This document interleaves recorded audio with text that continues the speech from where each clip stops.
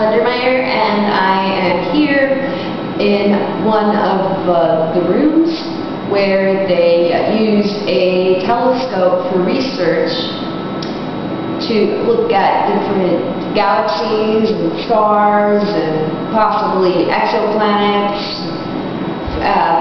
for the Georgia State University Hard-Labor Creek Observatory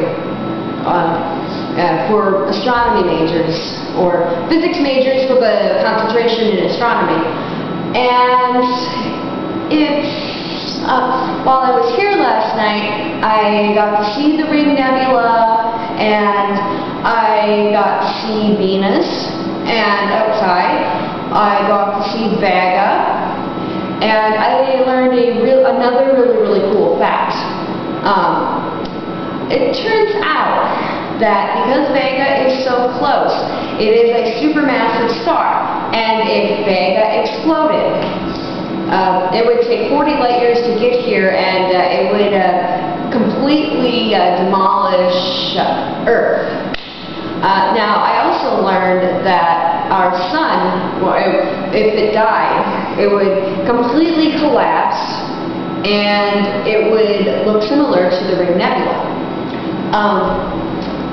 Anyway, I didn't end up seeing the Milky Way all night, and I was very disappointed. So the majority of the people in my group went to go play board games, and me being on the autism spectrum had the mindset that, hey, if I'm at a space observatory, I'm going to learn everything I can about space. So I decided to pick up a book and move to a quiet location and read the book for a while.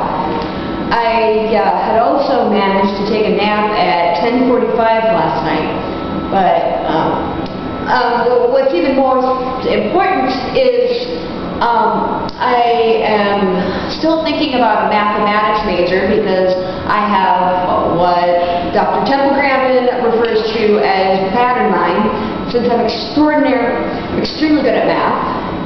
And I'm thinking about astronomy as a minor instead of psychology.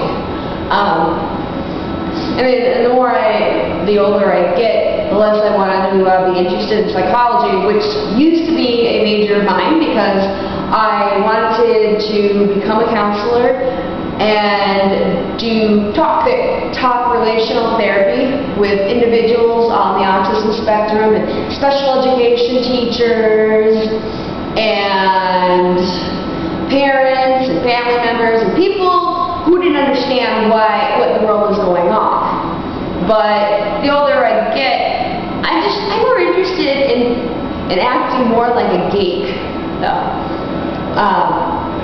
Until next time, I'm